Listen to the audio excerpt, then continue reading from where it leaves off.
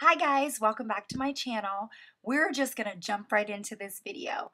I don't know about you guys, but after being home all summer long, stuck in the house 99.9% of the time, this area has gotten really just dirty and there's just a bunch of junk toys that have piled up in here. So we just need to quickly just go through all of my daughter's bins and clear out any toys that are broken or just stuff that we don't need.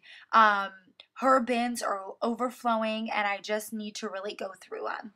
So if you need that motivation to go through your kiddos' toys, I'm gonna pump up the music and let's clean together.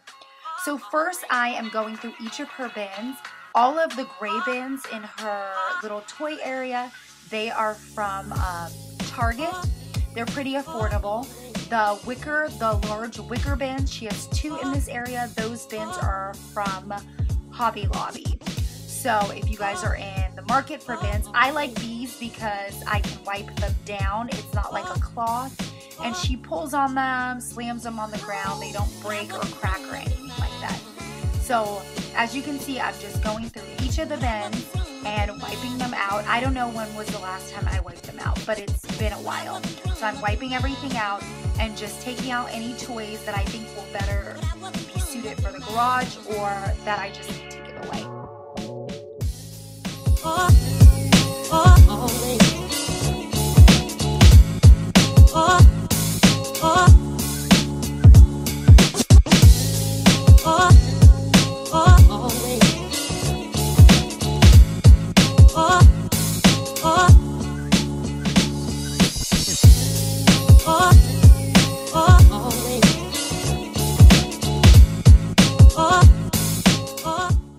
So my daughter, all of her things are labeled, and even though she's not proficient in reading, the buckets are always in the same area, so she knows where to put everything.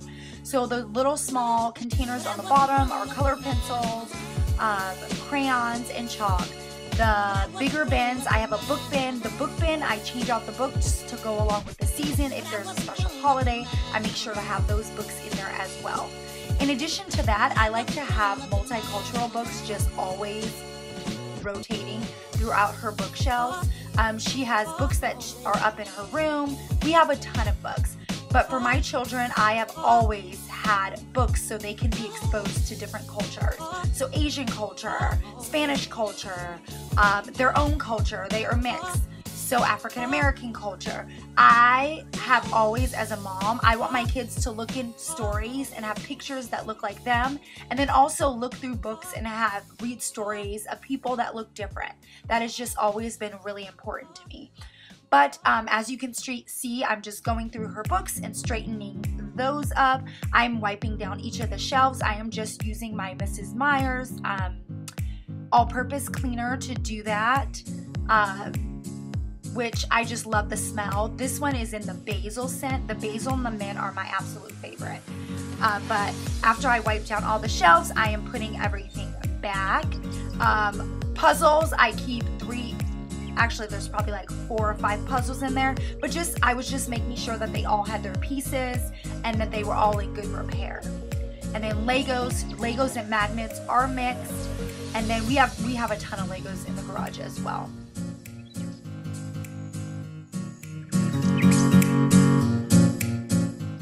Next, I'm gonna go through her little kitchen area. I was on the hunt. She got this for Christmas last year for something that was like really small since it was gonna go down here, and something that had kind of bells and whistles. So her microwave works, the burners work, which I think is really cute. But this play kitchen is from Amazon and it was really affordable. It was probably like $109, somewhere around there, and she absolutely loves it, and I love it because it's small and it's compact and it fits in this area. Her Elsa castle is actually from one of my girlfriends. Her name is Jessica, and she got her this Elsa castle. So Brooklyn absolutely loves it. She has all of the Elsa figurines and she loves playing with it. Her easel, which you'll see better in a minute, that is also from Amazon. And then her table is also from Amazon with the chairs. They are sold separately, which is also from Amazon, with her rug. As you can see, we like a lot of Amazon stuff. If you are new to my channel, I decorate. Her area is pretty neutral right now, but I decorate it for each of the holidays. So she will have fall and Halloween decor in this area when I start decorating for those times of year. So I like to change out her little garland so it reflects whatever season we are in, and I like to change out just the things that are out on her table. But right now for the summer season, I have like her neutral decor out, but once the holidays, I start decorating for the holidays, I will change all of those out.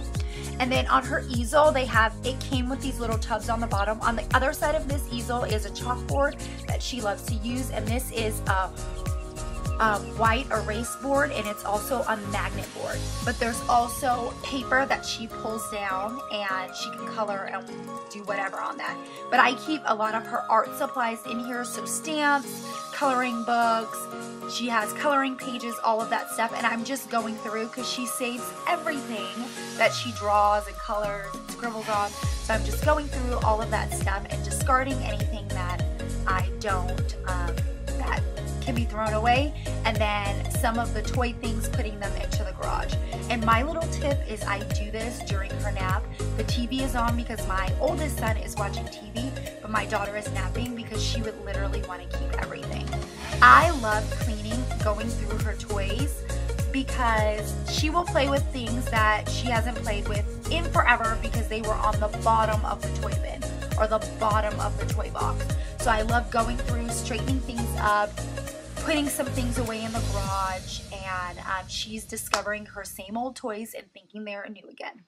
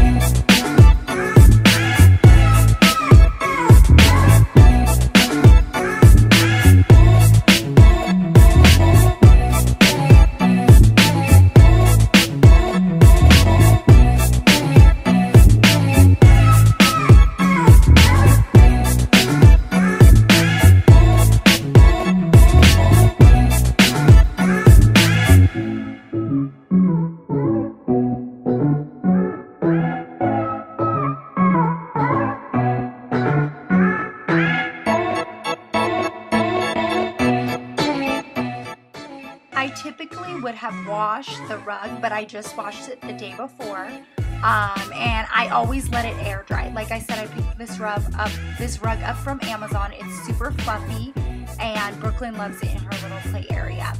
But now I'm just getting everything put back. This is probably the last deep clean of this area that I'll do. I mean, we straighten up and all that stuff, but the last deep clean I'll do before I deep clean before fall, which I'm super duper excited about. So I'm just gonna go through in this area. I always vacuum it. I probably have to do that at least once a week or a few times a week. Just vacuum the area. The rug is absolutely great, but it holds a multitude of scents. Like, you don't know what's in there. So I'm gonna go through, vacuum the rug, and then we will put everything back. Let me know down in the comments below what area of your kids' room that you are currently cleaning right now. I would love to know. Maybe you're cleaning their play area. If you only get through one bucket a day adds up, and eventually you'll have the area cleaned up. So take baby steps. Me, during nap, I just tried to bust this out and clean this area quickety split, but do what you can. So one bucket a day, the next day go through another bucket and declutter it. Every day you will feel that much better because you have cleared a space in your home. So me putting everything back, like I said, this is kind of the neutral decor that's always in this space, and that's her little easel. She painted this picture. But I want to thank you guys so much for watching this video. If you enjoyed this speed clean of my toddler's play area, please give it a thumbs up. And I can't wait because the next time you guys probably see me clean this area, at least a deep clean, that will be with her new fall decorations.